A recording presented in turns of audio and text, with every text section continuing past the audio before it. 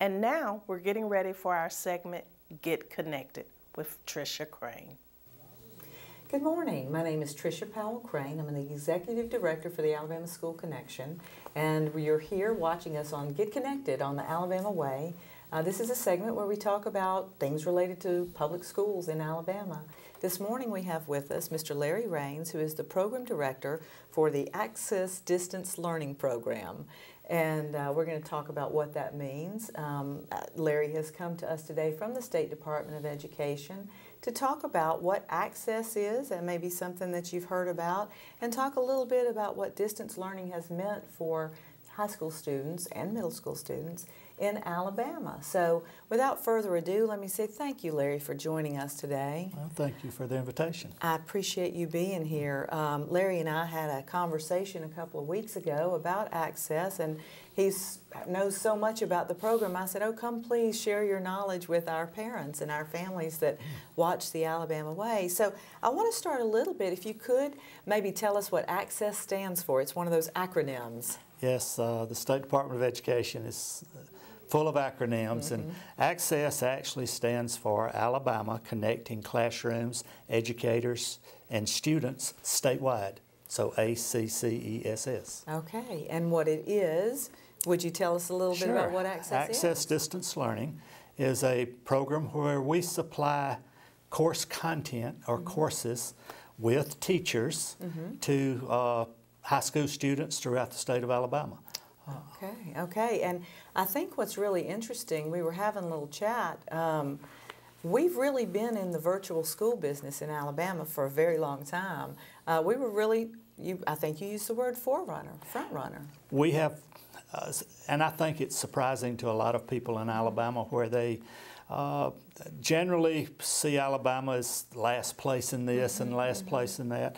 Alabama stands very well throughout the nation with our distance learning program, and not just throughout the nation but throughout the world. We've had visitors from as far away as Australia to come over and visit with our program and to see how it works. And of course within the United States, although it's kind of disconnected from Hawaii, and we've actually been there to promote the program and talk about the program, is because they felt like it was one that would fit their situation and their schools well, just like it does here in Alabama.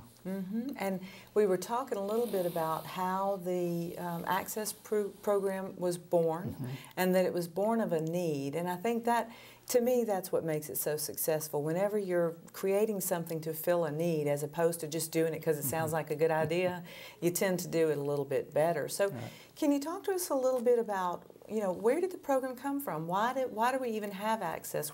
How did we become the front runner? Sure.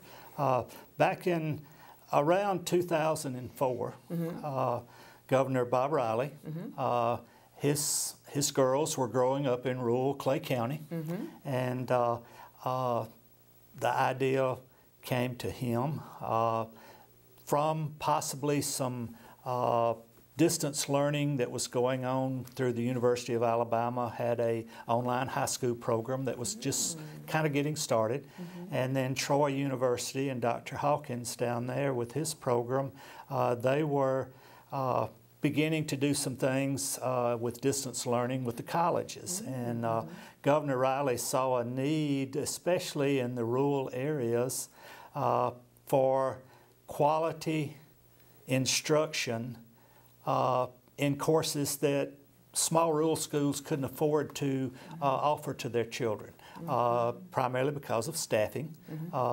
And in fact, I was principal at that time at a small rural school in Chilton County, and we had very few electives that our high school students could take because I just didn't have the teachers to teach them, either because of funding. We had a limited number of teachers.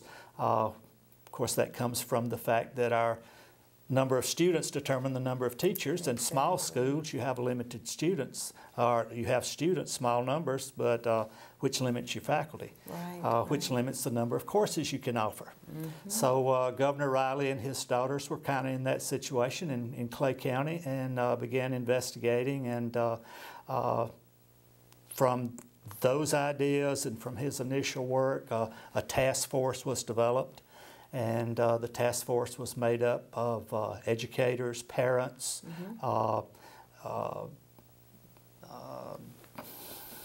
technology folks, legislators, teachers, administrators from throughout the state. And they developed a plan, and a 5-year plan. And from that, in January of 2006, we offered our first courses, distance learning courses. We offered web-based courses, which had teachers working with the students through the online courses. And then we also offered, and continue to offer, video conferencing courses. Right. And we were able to set up the labs throughout the state to be able to offer both types of delivery, both synchronous, live video conferencing courses, or asynchronous, where the teacher is teaching them and the students can pick it up most any time. So it's not a live situation, but the teacher does, and that as time has passed, where initially we offered, I think it was 17 courses through video conferencing and 6 courses through web-based, the web-based area, to about 600 students that first year. And as time has passed, we began to, and I was principal, as I said, during that time, and saw the need, but I also had the same problem that we've seen throughout the state, and that is when you do synchronous courses where we're doing video conferencing, one of the big problems with doing that was the fact that you have a bell schedule at your local school and I have a bell schedule, and none of them, or very few of them, actually match up so that you can do things live. Good point. Especially from system to system. Within a system, sometimes it matches up, but even within systems, schools have the autonomy pretty much to set their own schedule. And that became a problem. So now we only see about 4 or 5% of our students enrollments doing video conferencing, so the vast majority of them are doing the web-based courses. Okay. And from that initial 600 students and about 23 classes, from 2006 to today, we're in the neighborhood of, and had grown up into approximately 27,000 students statewide. And we're offering, I think, 110 different courses that we can offer to the students. That's a real success story. And it has grown a little bit each year up until the 12-13 school year, and we kind of topped out. And 13-14 was about the same as 12-13.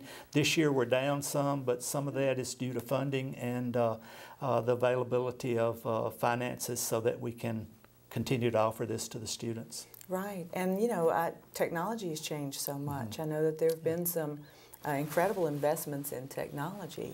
Absolutely, and not only does the Access program, which, and if I can go back to the beginning again, we actually were created through a line item in the budget, in the Education Trust Fund budget. And we continue to exist because by that, today, in fact, the budget process, I think the House is voting on the budget today. And we're hoping to continue to exist, although we're certainly in the budget, both in the governor's recommended budget and the Dr. Bias's recommended budget. Well, I think this is one of those things. We're going to take a quick break, but when we come back, I would love to talk about what this has meant for your students. You have that experience as a principal, and we'll talk a little bit more about some of the courses that are offered. Stay with us. Welcome back. I'm Trisha Crane. I am here today with Larry Raines, who is the Program Director for the Access Distance Learning Program at the Alabama State Department of Education. Larry has joined us today to talk about what is distance learning? What do we mean when we talk about distance learning? If you haven't had children in school for a while, or if you have children who are young and haven't made it to those high school years yet, you might not be aware of the incredible opportunities that Alabama State Department of Education has afforded our students here in Alabama. So thanks again, Larry, for being here. Larry, you've been talking to us about how the program started and how it's grown and what a successful model it has been. And we've seen other states and other areas, even internationally, look to us as the model, which is, it's nice to be in that place, right? We've been doing this for a long time, and you had explained that it really came out of a need to serve some of our rural communities who may not have had either the funds to hire additional teachers, because it really kind of started as an elective, right? Enriching children's experience in school, letting them see something outside of reading, writing, and arithmetic. And it's grown tremendously. So that's what I want to talk about now. I want to talk about the kinds of courses. And we don't have to get into details, but you know, there are various sets of courses that that y'all have made available through Access.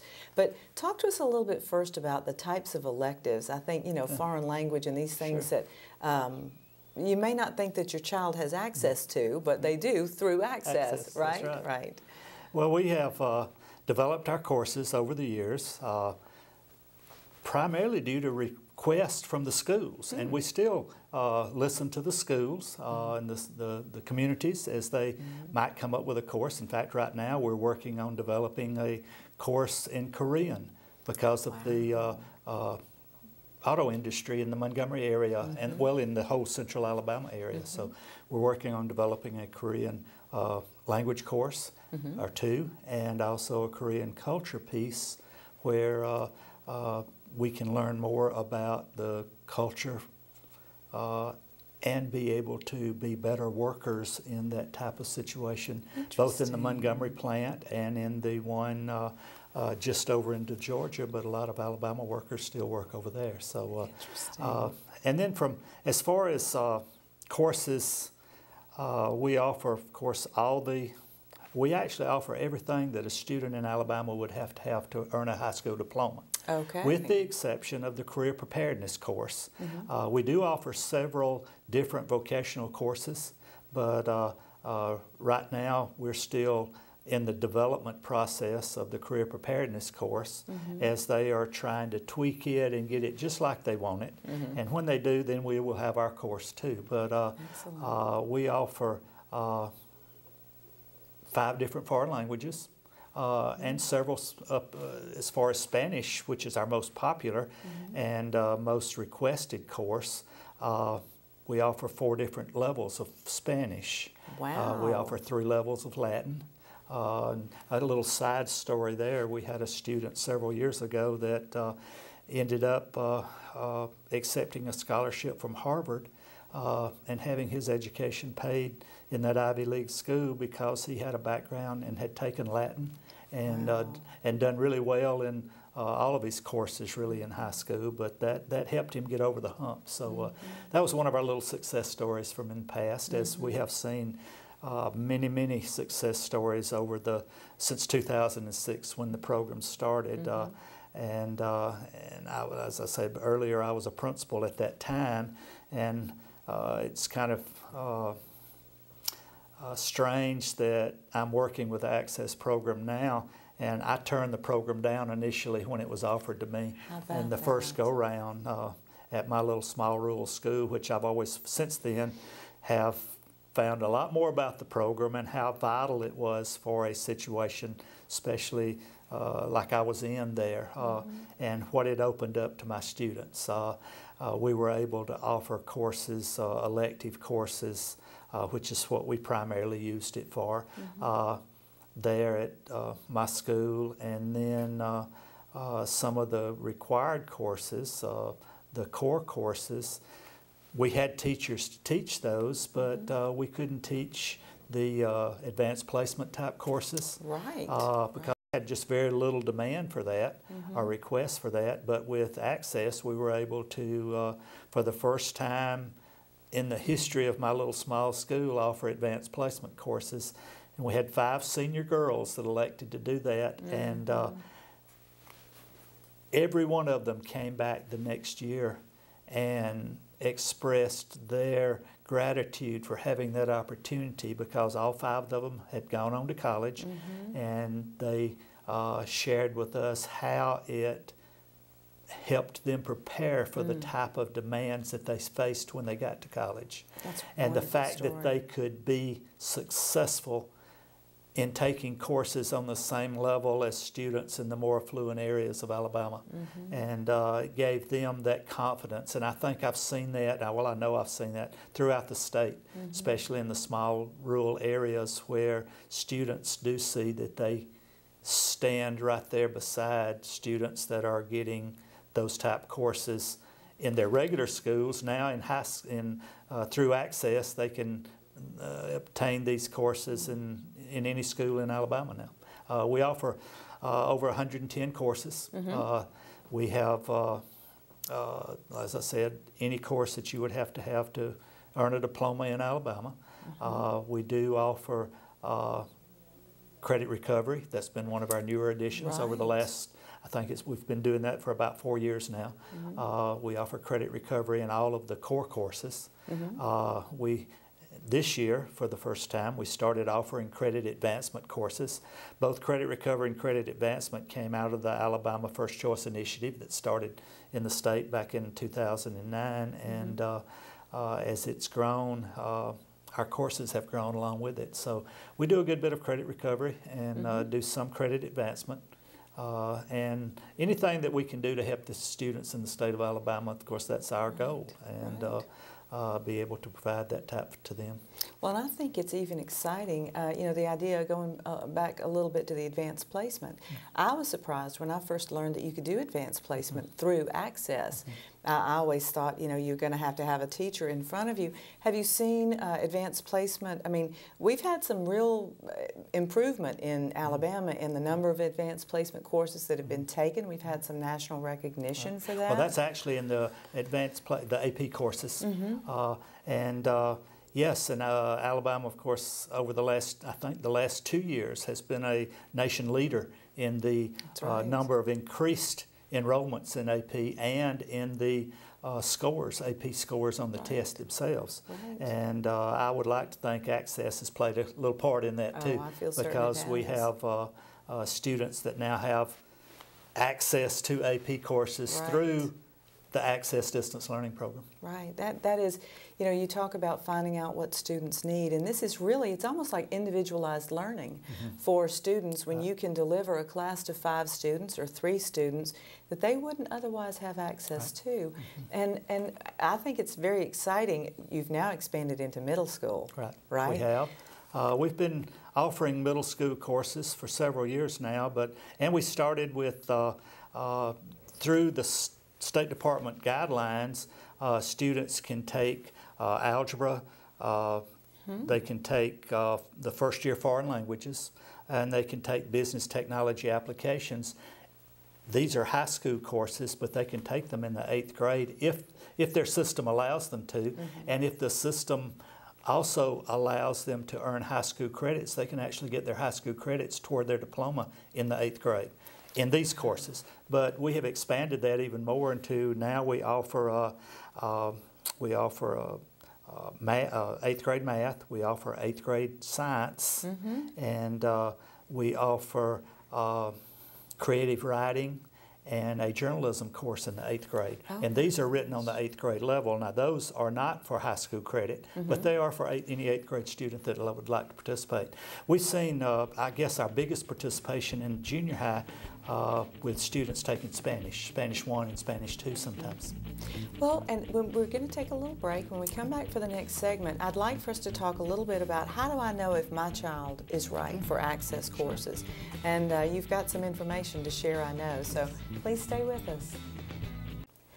Thank you for coming back and joining us. My name is Trisha Crane. We are joined today by Larry Raines, who is the program administrator. I have to look at my notes here. I want to make sure I get it right. For the Access Distance Learning Program.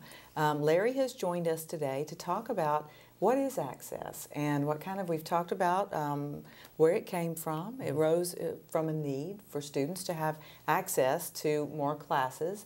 Access is an acronym that Larry has kindly explained to us once, and it's ACCESS.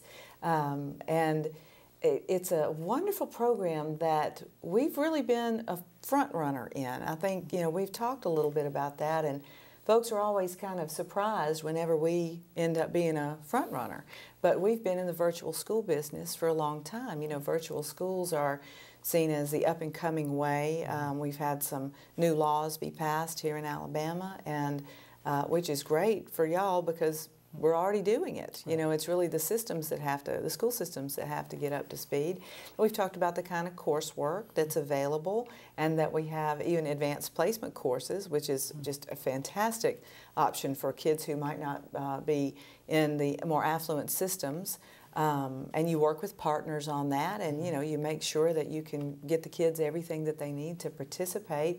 What I want to talk about now, though, is how do you know if your child, you know, every parent has to sort of make this decision, and in concert with maybe school counselors or the child's teachers, to say, okay, I think my child can handle this online coursework, because it does require some perseverance on the part of the student, and there's a lot of making yourself do things, and not everybody is disciplined enough to do something like that. So tell us a little bit about how can parents think about this? How do I know if my child is ready for an access course? Right. Well, we do offer some guidelines for you. Good. We have all of our materials as far as the description of the program is on our website. Good. Our website is just www.access, ACCESSDL for distance learning, Right. .state.al.us. Okay, great. And you can go to that website and just explore it. We're in fact in the process of redesigning it, but it's still up there. And over the course of the summer, we're giving it a little bit new look, maybe a little more modern look. But I would encourage anyone to go there. I oftentimes, many times, give that address out so that parents can explore there and see actually what's offered through our program. But we also, especially under the Students tab, you can find some FAQs, or frequently asked questions, on do I fit as a distance learning student? And we've got some good information there that parents can look at. Students need to be self-motivated. They really need to be decent readers, good readers. Right. But then too, we have had some very good success stories with students even in the special ed areas. That's great. Now when we have students there, as an old principal, I always recommend that their caseworker or the person on at the school level that works with these students really get involved in the courses with them and go, especially go to the lab with them when they're working on their courses and give them some additional assistance. But we've had some good success stories even with the students that the special needs students, as we have with students of all types. And it has done so much for schools across the state. Access really, to me, fills two primary purposes, and that is we fill the slots or the blanks where you don't have teachers on your staff that can teach the courses, foreign language, for instance, computer applications, web design. A lot of schools don't have teachers that can teach those courses. Or the other area is when students have scheduling difficulties. In the regular everyday schedule, they might need to take 2 classes that are offered only at the same time. Right. My daughter was that way. So she had to drop out of band as a senior, and she loved band, but this was before Access Distance Learning was around, where now she would have possibly been able to stay in band and take the needed courses for graduation. But we had one student in particular that that's really a great success story, I think, for our program, in that he was the breadwinner for the family, and it got to the point that he had to drop out of school to work more hours so that he could support his family. Right. And we got involved with him, and through the Access program, he was able to schedule the classes that he had not taken, that he had to have for graduation. We worked with his employer, and all students have to take their quizzes and tests in the presence of a locally approved facilitator. Could be on campus, could be off campus, but in the presence of that facilitator for security purposes. Right. But then we were able to help him work through those courses, take those tests, and he graduated from high school. Instead of being a dropout, he now is a high school graduate. That's a wonderful story. story. We were really thankful that we were there for him. Right. Well, and kids have all sorts of needs, and Yes. you know, finding out what it is they need and using access to deliver that education that is so important. Where, like you say with your daughter, you know, I've heard stories of kids dropping out of their favorite thing that they do in order to take their coursework, and this allows all of those good things to happen. It's a great program. And we leave a lot of that up to the local school. Okay. A lot of those decisions we leave up to the local school. We don't put a lot of requirements on them other than the kids have to take their quizzes and tests in the presence of that locally approved facilitator, and that's for test security. But other than that, when, where, at what time they do their coursework, that's really determined by the local system. We let them make those calls. Well, and that brings up another point, because I know some of the folks that are watching may not have realized that access was available. Maybe it just hasn't come up. Maybe they have children in high school, but it is a local decision. Yes. And so while the program is available to every high school in Alabama and some middle schools now, right? It might not actually be there. They may not be offering Mandarin Chinese at this high school. So I guess I'm thinking, if I'm a parent and I want, you know, where do I even start? Right.